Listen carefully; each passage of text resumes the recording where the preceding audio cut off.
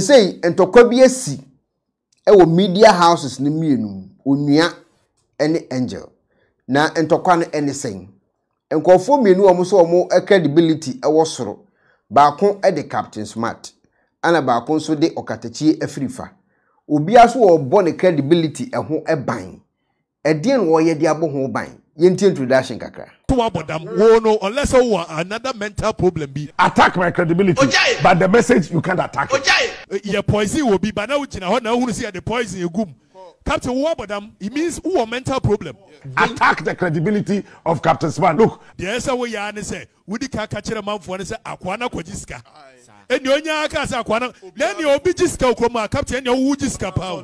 Okay, the amount of we nyina start and say Captain is wo no ogina ho no obi enom yi odidi no warrior kan yi ho ahwan bi na ho ahwan na say confirm ho ahwan na moja yi very say ogina ho na poison no ogina na chi ene wo hwe wo mo ene odi be din komo enti after Captain din komo ni nyina awie no ene okatakyei afrifa eba abontin no bebo Captain jano say Captain sem o kan ya abodam sem enya de ono betena ho aso ono ye media personality na ono so kan media ho nsem obetena ti din ama Captain abetutu mframa elase mfuturu agu Ghana fo ani sale tie de ono so wo microphone ni bi ono so wo headset wo de be hye ni ti no so microphone no atia Captain na otia Captain wie na ade tia no pay no Captain kwa afidie so e no so ko start e na ode free eye maame no a wawuo no sorry ma ni kunu a wawuo no ami widow one ode free no so e no ode be si eye okatakyei so e no ode ko omo maka no so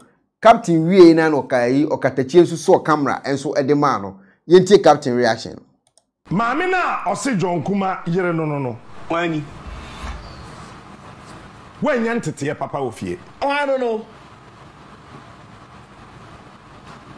sir minim baby a wofri bas ye tetew debi wo maame no papa de wo monye bone bia ye wo a se wo bre wo ho asem ye tetew so ba ofie a me ka bibia ungu kumu efuna ni mase ajeta wanya ntete ten onua ebi se wa mbre wo ho asem ya ntetew onua wo ti se Job yere no our Bible because we are apostle but we fake apostle ni pakuno o share wo sofo no wa hagana onua eno am catch there say we be ani say yenya politics there when you will do politics because we know issues who could MP the chief of staff ba ho no finance committee ba na woni ho na we di na chiko mo ko di nkomo me kai kanofari ba kai abende oba ko ni mitri bie wa no kasate so bia wanya darea onua enti John Kuma oni abusia onua ana se den kwa denya sabia buru sabia nyado ye minister yi onye kwahwe aban o sabia buru sabia nyado onye kohwini na wo na wo se se wo ye ne yere na wutime to ho gufam to say kraman bi ni mame we your band me gum onua we gu ho anim ase we anim guasefo. Listen to the king. When yantete ya papa se tete wo yensu a na woni nim di ya ye de so. Listen to the king of morning shows. si utrasi e wi ade nyo bi na akument oba bi ho a wo wa na ye manage no ye ja no wanya wo manage na da wo be wu no be gu anim ase. Listen to the king of morning shows. Ada wo be wu no obe gu anim ase. Eti John Kuma ye nipa mu sei bemma sei untibi nsu nkunu wakwani ase kaje gwen step number 1 wona wo se se wukunu terminal ailment no kunu but your terminal ailment no wo kwa wa no wo onua terminal wo kwa wa jokwa na wo sayare na se aduane bi na ma ne nyaaye onua ma chi o wo so na wona wo se se wona wo no na aduane onua Captain Gwari to ya mo ti memeti sesi ai meni yale bia na me na ma na manya yade a na me kura mpengu na eno no mabusuafo se ekona ba wa na no aduane ma minti na wo se eti maami kurani wo kwa ware John Kuma no wo saa yare no Ojai. sam koye interview biom Tiutas ewurade nyo bi na akument. anase wo ware ni wiye ye no Ojai. ena mu mienu akwantuo no mu no onya saa yare no me busaw Onua. me ti wei menya carpenter wo kuru ye minister menya minister me yan centroni me busa kosa ti me busa wasem Onua. ena John Kuma eye me tax na editua nka Onua. Ghana for tax na editua nka Yadwene mu. ena wo dibi Onua ma chi o. eti man ye me na me feed you chop money na wo kunu yi no tax wo mu Ojai. osa na editua nka Ojai. ti me busa wo se wo kunu terminal ill ene na captain tax na wotua na edibi nso mab na jegezi o wadamfo na jegezi tax na wotua na John Kuma libi ma na yeye aduane a na yenya bidi no wadamfo na jegezi nso eda pewuru so nti kan no so ka ho terminal illness terminal disease ene ku no Wani.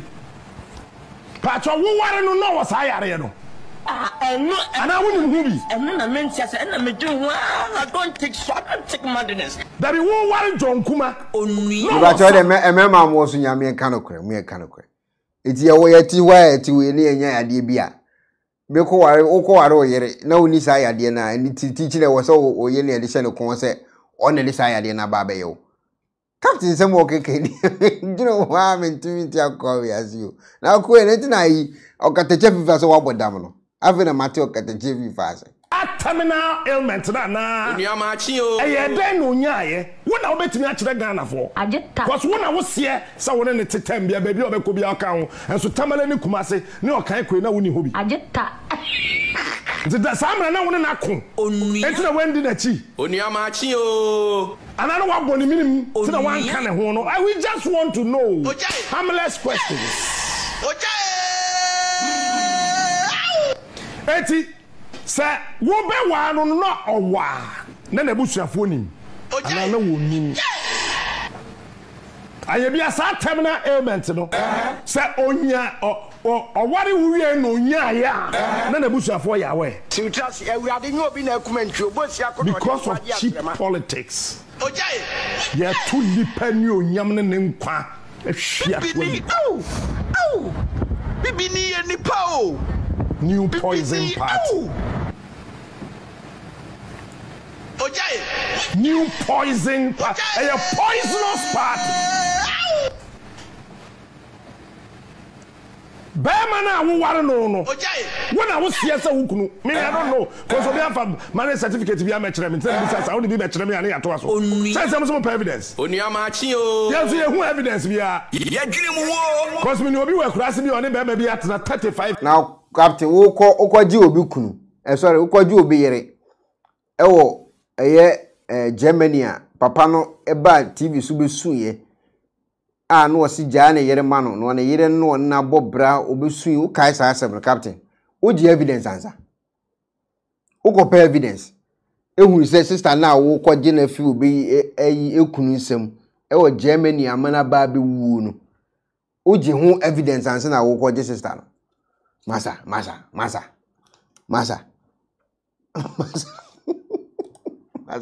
yes you know for Gwen. bema no wuye ne who say so onye ne ho ade Gwen. so we want to see your marriage certificate publish it Ojai. that's why we are asking only questions Kugurudu. pacho bema na wo na wo sie se wukunu no Onua. wo wa no wo sa yare no Yadwene mu wo. ana wo ware ni wiye ye no onyaye kosa No, I'm not meant to say, and I'm doing I don't take short and take madness. Ghana is interested because yenye sika na bind the John Kuma oko ja uko Germany for some months kase also ko to ambulance no way na wo kwa je fia wo to aya wo timi bie jase bitimi bi no amenti ase wo je da ko eja no be so wo watare mu da ko jano be so wa watare mu Captain Smart with me bio na we ojai da ko wote studio na jano aso wanka so watare mu obetwiri ho awonte ase ukọ Germany kwa diska so de koto ambulance akoma yarefo ho ahwan oji na diska no uwie na oka kwaji obi yere uwie osu nim sese waware wo pe evidence anza we ka evidence awutimi ka o pe evidence ni Germany no Ghana ban sika na ye de hwe no eti wuku yes Belgium kra mfa nchemi a Germany na kwaji ga yi no Germany do kwaji cars ayi sika so lokoto ayi olokoto evidence ambulance ana Belgium no kwaji obi yere no yeah anti we obi akura confirm o comment section tinya ntro na mitwa okwaji obi yere okwaji obi yere ana sister say papa no kwa wawu anti amayan so wawu kra wakwaji obi yere amena wu one per evidence onu no per evidence o John Kuma eyere ho be open marriage certificate ansa na wakase obi yere I see onya sa yare na so be ware wu ana so ware wu wie ye eno nyan Kukurudu. we want to know Fellow Kukurudites. eno me ba me catch you say you try nkrofo to change the narrative you cannot. Number 2 oba kunani die say wonya nteteye papa wonya saada what's up politics inti waguwa wo ma wabusia. Listen to the king of morning shows. Sabe hwe mo amosimani abie no mo nko memfa no ho na mmom omen say ye wo Ghana mant mpo sabe eburu sabe enya no menka so obi nwo da bi da na mpo sanka John wu February ana October ka ebi mpo aka wo de yesa ne men na mmom Ghana mant ye say Ghana ye kusum ne ya mane asante amane ye ntontwere no sa mant ne mpo ena kunani e hopete say grasshopper gwen na politicians listen to the king of morning shows. Na mesina mebo event say sabe he esina boy yi mebo Captain Smart video bi e wo flight team na me ba betu ana won say ofo eyi na event say essay na utimi to airline utimi to fence data with your credit card even Ethiopian airline quite bito na me bona na akwa bi tibichere obi just ade ntokwasi ekuru am there be o man news no say what and I'm saying news normal o man news asem asi o baby and o ma Ghana fo hu asem na asi no e o baby na hu news normal no say hey onim say ne buofu okun na there o news or kind news no I'm saying okay. I'm saying, hey, why are you so aggressive? And I'm saying, you are aggressive, no. But what does you or say any day? It's no money news. Into the all ya who say and talk be David. A news no kind news no news can no kind. Mama Simon be no monk. Men fair no ho.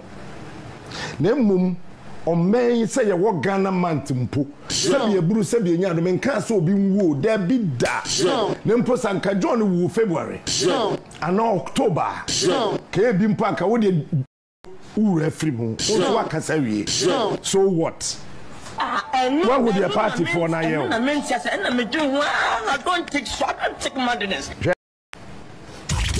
no mo do me no mo wi The king of morning shows. red wine de woni Ajeta. Timo amowe nsane jot ne wi wo studio no me nka o pana member beba studio da cigarette age ho say to nto muntimi ntena se je eche to bi o wa ni show je opon be 12:30 cause cigarette age ho baby o to ayampie kwe okatakyei afrifa side no ayi die Je uye pa ka say. Me ka ho yete tinu opente me so omo check Captain Smart shemu wo nima ana omo me free vinam so mfanto vinam me hwade ote wodin say say na woman no busam say na ya o cost di ko num bibia na because oba ha no wa din tin ba bi din on kasa and I'm saying be a read of you because adding so be who say obi ewo TV so man news onua TV wo hoi ete say BBC muni ade o wo nyina betima the same thing masa so obi wo abrochire hwe news na journalist nitimi kasa data ogunukom no okasa no yisi okasa no yisi otum say yes no mabi ene clicking o mabi na mu hunu ntia wo da wa abrocho hu bi da so obi man news pa wo TV so ama news no ta ogunukom ho emu okasa no ma hyejama yedi nkan hyejama wo wa ma hu bi da wo hu bi da so we wa abrochiri pa na bia oba bia dress be kan news a ni ase jama ansa ye se jama ombo utimi se jama be 40 minutes o ansa no wa start jumadi no wi wa tenase no wa fa na iPad no entro nko a 24/7 na obeti eche via yakore kura hey sa 24 copies of o de wa hunu bi da obetimi lo comment aba Onia machi o. Let me repeat it last one. Me board chair. Onkoye oil deal bi am engine tankers. Anti bi on ton cocaine da. Onuya. Mr. Nuyama on fa oba bia won garage man ko tua 100,000. Onuya. Me say bring it on. You get it? Have videos bi am bebo bono. If you don't get it, forget about it.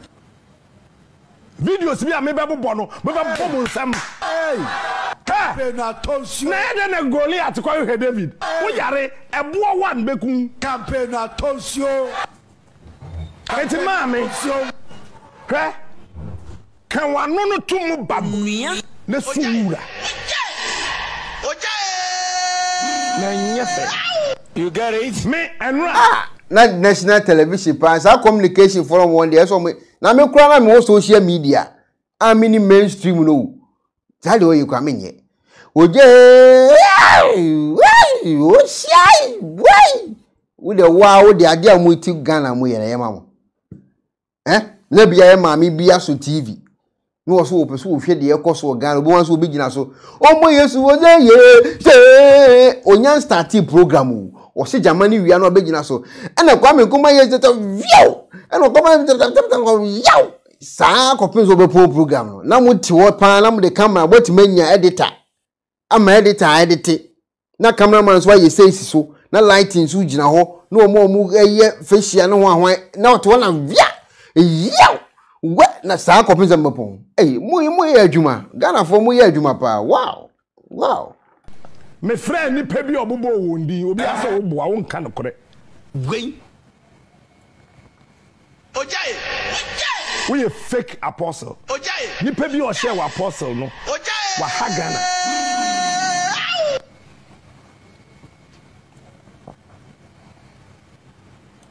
amen fa won si ha oni shake bi and obi on what live for Facebook no hwe won hwe TV ni so hwe what live for Facebook no hwe more fire no ohwe na se ateko ne etwa ne ho a technician mun check Facebook no mapon Facebook ni mapon me nya adwuma bi mapon I'm out or TV so ono Facebook no gen so fa mo ho na mo TV a obi tie kura bi hwe more fire na ekoso Facebook ni hia no ti Facebook what live TV stay mu de mahunu bi da monka ade e bi nsi da ana mo mani si wo Ghana mainstream pound na broni bia bagana na so wochimu atu channel obi so a obekọ na obi sifo na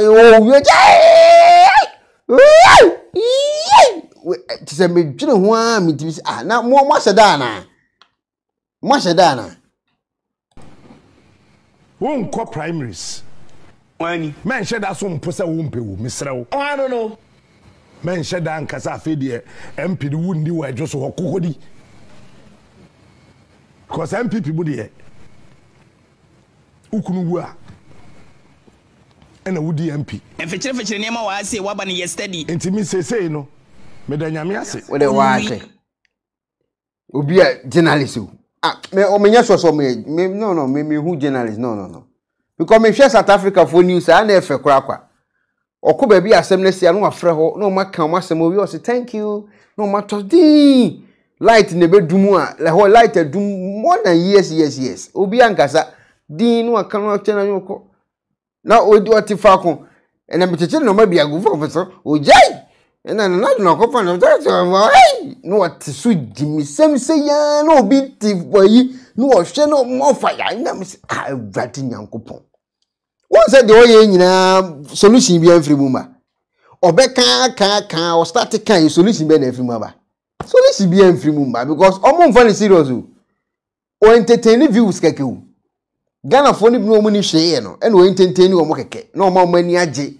ansa no pa bi age akama mo ko sere keke me nko adwuma so to da one what oje no sorry so say obi a wada wada u but ubo so obi abo oje no we ma ubo so waso already no okohwa de koro nti won entertain nkofo mo asa mo ya active anopa no ekọ adwuma ne but de o kan ensolve hwe bibie no ensolve ame ware MPP ni na makowu Ojaye.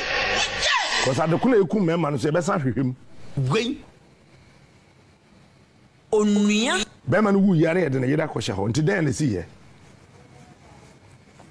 wa be ye ma me ye friend say de owo nkra he Lydia otene baby ukoka beka no me wofa MP Infantiman MP Ophelia ukoka beka no when we say the Ophelia o de owie no oje ni wia awie no ana abrante e frɛ no okatakyei nsu so ne panchi ene okatakyei abule style bia bi so mo mienu ba ko ye oje na ba ko nsu te ba bi onu zere for the record na ba ko nsu te yo ko piao ko for the record na ba ko nsu te yo oje eti owie no ena etisi yeah. Woma odwene say omako school. Woma odwene say womo they can ask relevant questions. Woma odwene say they will analyze issues. They don't analyze they don't analyze issue simply because you say Captain Smart say. And he's been doing this to the people for years. Captain Smart has been doing lying to the now Ochantra. He has some energy be on the Ochantra. No on the Biaka drama. And the people love drama. The people don't like using and you see, and make a way now, Ubika Bibicheraman, and I was say Ukra de Otirie. They say so much free. A year by phone the kuno, a drone the kun, there's so modiaba, a year poison the kun. So it means we are even doing better. As a society, society near, I care. Yes. Nobody won't prove. Tension, my cancer. They are crazy. And when we question it, omo just omubu fu me nyam na obu fu me obu fu me. The entire obu fu ni say obu fu wa won say ye beka. Eduabo na mo ka eduabo bi no mo ko bo Independence Square hall. Enya omo. Wọ́n sọ mo bọ̀ ọ́nà ṣe 6 match bí sáà no mo bọ̀ ṣe edua no ana me boa wọ́n bọ̀ Independence yi ho no ṣe edua no ne Captain Smart mi enu ko hwie nsan ko bọ̀ edua no ene na enya nkofo no eduabo na enya nkofo no wo da mo check how mo ye omo ne wan eduabo enya omo eduabo enya nkofo no wo da mo nti asem na why nya evidence bi about gidi. That's all. You know why you are angry with Okatakyei River? Because Okatakyei River is poking your mind to think. And that mind cannot do logical reasoning. Until you are angry why you think Okatakyei must poke your brain to think. Okay, so first of all, you see your poison will be nipanika one for evidence about Kokura Mo. But what yedi? One for doctor's report, but what yedi? Nipanika say your poison will be one for police report, I must say your poison because any logical human being will ask, say make every family, say general, Ediane Breme. Now the beche, na general, me who say the poison you guma. The first thing that will come to my mind, and it's a very general, niachero. Yes, sir. Yes, sir. And to today, from October now, you see a poison in Nipano. Your Musa question say, why not? What the poison better woman? I confirm one at the buy. It's me poking wagon say, and you see you are angry, and you think, and this is one on fool. They think this was a clear case. The best share MPP minute. It's when you are who poke holes into the argument. They are angry. Because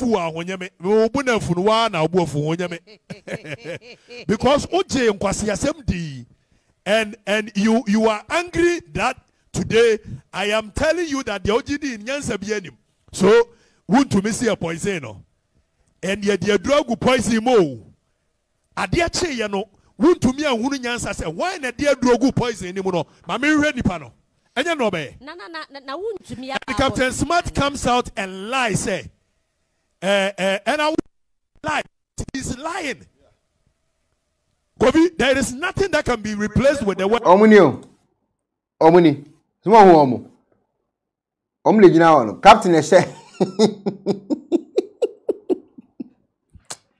Boys are some of you. We can't say the boys are boys is so munti. Captain say or say so only chat to I know Katachina Ajida, you know, nature shall also or say, you know. So, and I will leave us and one soon in Jana and one carriage. Or Omunio. It is South Squad, we know. Omun United check or programs somewhere. Dedenkwa. It is a captain and soldier. When you may be on freebo, Omune says, Omuni, Omuazeni. Also, Monsieur Omni Siwon. Katachina Senate Chession. And a captain Tennessee. And 2 wise men say Vinfi. Omune says she has seen. Omunio. Omuaseni, Mammy saying chill, Omuaseni, Ulemeba. Maybe me more who unconform. Omuaseni, ye Captain Smart, the deal Costa T. A yen smart TV. Only Omuaseni. On to Mummy and Tokore, who to mean Kumbi, who to mean Patau, more beyond Pata. Munja, because on Tokore, a generational case, a case been on Cobo, Diablo Cobo, Independence Square owner, on Cofre Yas and Tuamone, a Ibuzi ammonia, the idea come from some agent San Conomo. Said the abandoned in your squad with me normally to Captain Smart, you can't draw. He is lying to the people. Captain is just lying. It is when Captain is lying, I say, see, Bakusi Tamale. Bakusi Kumasi Namijina, and you see, Captain, one less one but them, no, unless another mental problem be. Anna, say, what now, Emma, Obi, your poison will be, but now who see the poison you gum. Captain, what but them, it means who a mental problem. Because he had the drug go be a him now, Jina home, yet your drug go and him. Now went to me and can't want him. Now what she deem yet the gum many panidia. What about them? But you see, Captain Bua, there's nothing like that. Terry from Frog 1 year. I know Nana, I do baby at a break. Where we won't know the panic captain. One say, won't to me, Mementi, won't to me, was won't to me release this statement to see a poison. Yansa be and say, so won't to meet in our home will be the poison go be him. No, not dear chain, not Dr. Catches a poison womb. That's why we ready Panama police and China or mental problem. More fire. Captain Smart is a watching a ho, at the NSC Baku or Tamale. And about Kubesi Wokmas and then what you on war and the poison. Now, Captain said, I was Tiacheno.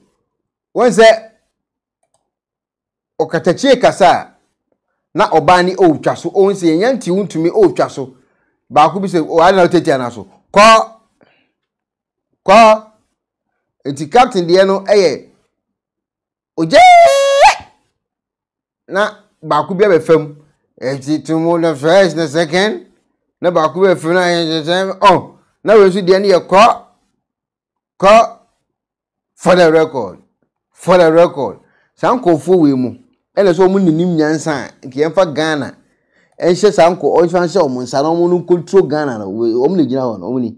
Take it from me. I was there. Take it from me. What you say? Who control? Oh boy. BBS anyhow. More fire. Oh boy. BBS anyhow. More fire. But because who to me guy never catch it, say, why accomplice? That means who calls the police too. Yeah. Because who na captain. Obi the poison you go your friend say Kuma John Kuma near the poison you go na and now who see the gum na no kwa we there who say poison what test you know, and I'm asking you to use your brain and you are angry that man say use your brain. And a captain say another one say be see one crying and people believe this cock and bull story. and throw say now Jidi. More fire. Eti John Kumano, Obi or yellow and you. Where Jimmy answer. Well, it you can't corner 3 times. Fourth one and more fire. Go. More fire. Go. Sa. It was minim. Sinajuma ya fan so no so de ne ye konkon a o minim aza ye tu o mo ne ka se o mo ne de o manye ho o mo mbaki bad nyangopo o mo back ne atu o mo ka na se mentasi because won te so o ma commentary bi o de o tia ye ko more fire ko more fire anti okatakyei ne tua sa akwa ne ka ana se angel for na ni se tua ko more fire na ono na se tua o mo ka na. You try the number 1. Your friend say, Tamale. And was certain one Jimmy for yes, I try another one Kumasi. And another one, yes. But what that means you are even belittling John Kuma's ability to think. And you see, you don't want anybody to think. You are used to a society where we don't question anything. Okay, so Okatakyei is the odd one out. We will put questions. We will do. Anything I don't pay, Captain, you are to the so what's the agenda? Will be a question. More fire. We just work, guys. I don't pay. We go on the show. Nana, yes, over Quaffman. Yes, was it? Maybe I saw Parliament. And then Yasam Ketwakram to be who assist. And one Sherry, diplomatic, then a drama, no concert, and where you now, or back and now to swear you concert, no, share space, no concert, and he doesn't want anybody to question. Exactly. We can't trophy. Now what the big can unya chen and or courage be a unya chen one tron. And you see, because you want to mini panel. Would to mini panel say, or in Babaka say, Captain, and yan fact correct. When yan fact correct, and that's what Pepe be found. It is when your fact in the idea, and you see me answer. And you think we will sit there and allow you? Never. And your fire and Benyako. Whoa, you say, break it. Where's our actually panel? Actually panel. Why, yes, I come into Captain Tikwewemu, and he thinks he can do anything he likes. Captain and some criminalize a speech. Because we're 1 minute a month for the more fire. And when the man for one going to captain himself man for the sensationalism. When himself man for the woman for any evidence. Eti do obey and say, what can't some nanya china, no than trust a besiachre. Your poison was a chairman summons, your poison. No, I know, no, why not test me was a poison? Society, we don't like asking for evidence. We don't like society where you empty your baby questions. Now we are the caliber of people. Then you will know that the society there is a problem more than you think. More fire. A very big problem.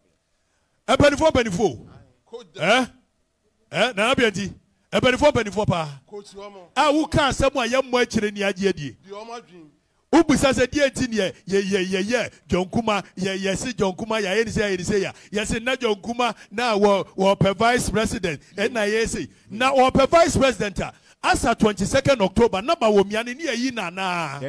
It's Mumusa question. I don't know Mumusa question. It's near Yiba Womian, not John Kuma, walk why vice president. More fire.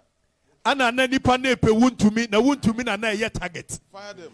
Na medical ka se wo bia wo de poison begua aduane mu a wo se twantre mansa no wu wonye serious wo wiase se bia wo mpese ye beti ana me se wonye serious ye wo poison e de ma wa obewu wo ho a wa brantumi nya trace ba kokro wo blood there's a poison like that ebia ne se nipa ne try sampani ampa se nipa ne try wuntumi a se ne wuntumi na ne na moyi enti na me so nipa no nya serious is the country erratic thinker.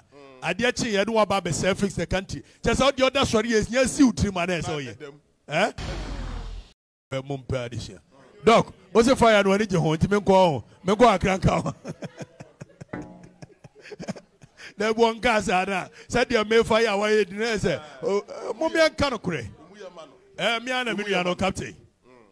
Me ana me nua no meja wa na niam bi wa ya. Sa na fix the country erratic thinker.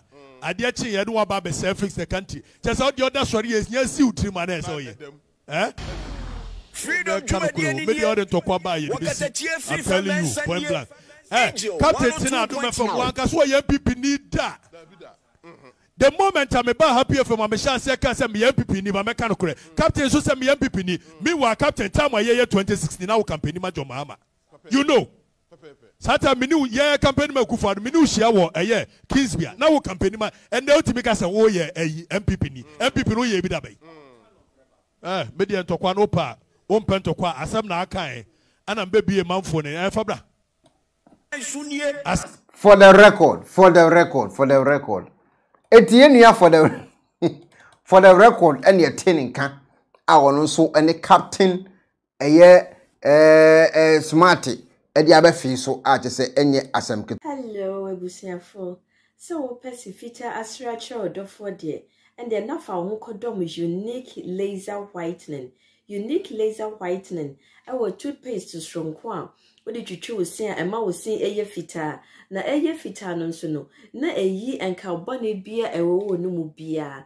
Any tea stain, coffee stain, smoking stain, si beer. Unique laser whitening product. Ebe yini nyina free swama o kama. The obani say, utu so. Na odi beer go. O brush the so. Now the chuchu sinisu nyina kama. Uvia and who were num jano we num sa into for unique laser whitening. I was 07999792330. Unique laser whitening or say muni seso. Penifo se bibiro wi asenti ne da ne atopnum na ne pabone fonti e wo se wo bambo hu hia na ne papa mu de Pro Technologies ana me kan fama wo ane Pro Technologies. We are specialized in both sales and installation of CCTV cameras. Yeton esa install CCTV cameras in the South Ghana and NASA brochure na ufi Ghana. Now peso CCTV camera installation. We need Pro Technologies and in South. We get CCTV camera installation, electric fence, automated gate, access control, video doorbell, and intercom, and satellite TV, home theater. So upe biato, and wato, and pese be install them out. Pro Technologies and our software. Na shenenso. Say fidye nyina fra America brochimem enti send papam na opedia man nwene ho na ne bo anso da form me kire ye no the web brochimem ha ene e branch e wo Ghana ye ni mo bra wo bre enti sika fa ye nsem se fa nya japade ma wo Ghana wo da na ne tenese ye san general construction so web brochire na peso si fi o Ghana e dan plan bia peso si se wa sha se dada ana afi na peso si